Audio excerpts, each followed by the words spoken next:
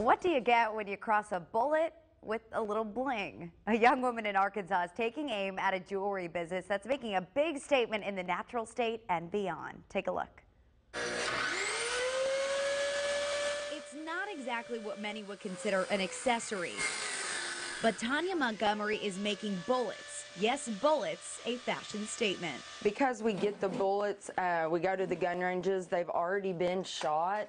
So we have a lot of gunpowder resin on them and stuff. Montgomery came up with the idea 3 years ago, targeting women who love the outdoors. I was on the Ducks Unlimited North Little Rock committee, and we had needed some stuff for our women's table. As you know, there's not a lot of stuff for women in hunting. Which led to the creation of Bullets and Sass, taking once fired bullets and turning them into pieces you can wear. A one-woman operation that quickly became a family affair. This is my mom, Carrie Montgomery. Her and my dad, they help us. They do all of my cutting and bullet collecting.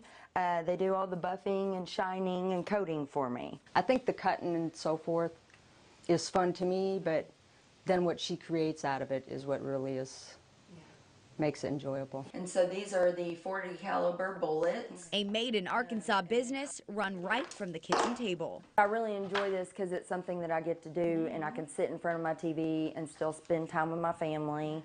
It also brings me and my family together. And it's not just the women in Arkansas taking notice. The high caliber of Montgomery's work is catching the attention of neighboring states. I'm actually in Texas, Wisconsin, Iowa, and Mississippi. One of the funniest things I've heard so far is I had a lady last year at a show, and she said, "I just hate bullets, can't stand anything to do with them or anything, but your stuff is just so cute, I have to buy something."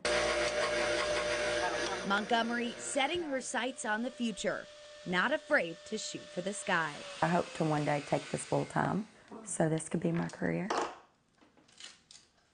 Now, Montgomery's pieces include necklaces, earrings like I'm wearing, bracelets, and so much more. And they can all be purchased through the Bullets and Sass Facebook page, or you can go to Love Boutique in downtown Little Rock and get them. Perfect gift for the holidays. We have a link on our website, thv11.com as well.